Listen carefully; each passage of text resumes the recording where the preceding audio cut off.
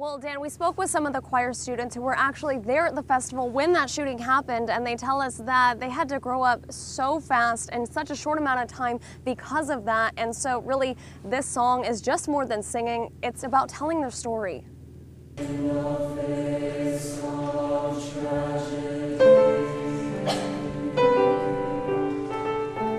The tragedy of the Gilroy Garlic Festival shooting, something that has transformed the lives of many people forever, including kids at Gilroy High School. It was weird because everyone was kind of just trying to act like nothing had happened, and I feel like everyone knew, but it was just the thing that we weren't talking about. But now they're not just talking, they're singing.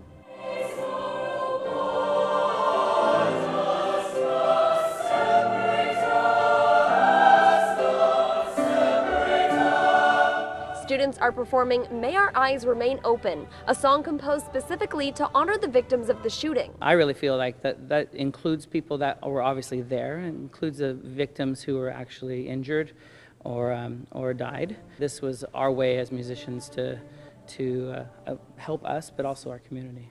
But it's more than just a song for these choir students who were at the festival that day.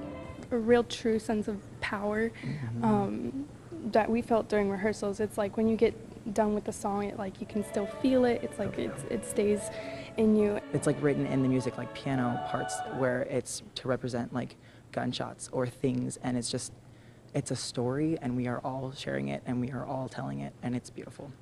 Together with this song, they say they're bringing light out of the darkness.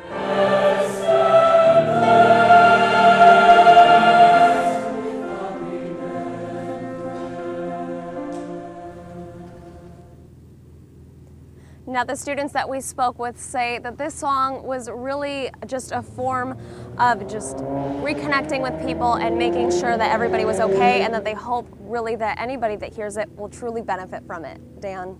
Thank you, Kyla. The song was performed by choir students, about 60 of them in all, from both Gilroy and Christopher High School.